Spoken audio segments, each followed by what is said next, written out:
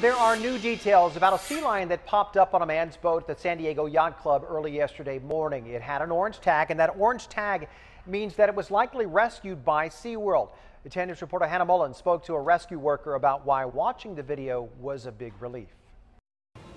Here's the thing, rescue workers avoid handling them as much as possible, but sometimes they come in so hurt or so hungry, they have to do things like feed them to make them better.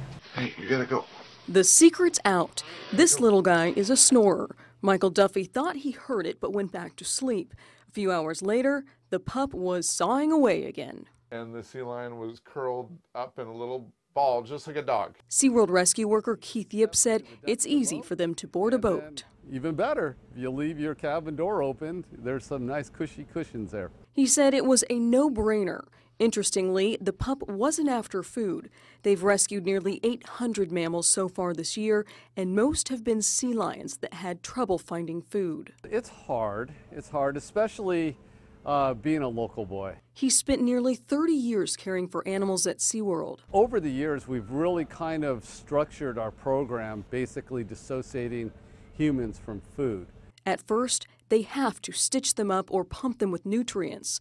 Once out of critical care, they feed them fish and track who's ready for the next stage. We are very discreet in the latter stages of rehabilitation. I'd normally show you that, but people can't come and go here. They just toss fish over the side to get them ready for release. But the snorer seemed healthy, maybe a little annoyed. He was kind of like a dog. If you woke up a dog and the dog went, yeah. But he headed home on his own.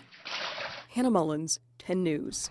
And Hannah also says there have been about 2% more restrandings, likely because they've rescued so many more, but those are down from a dozen or two each day.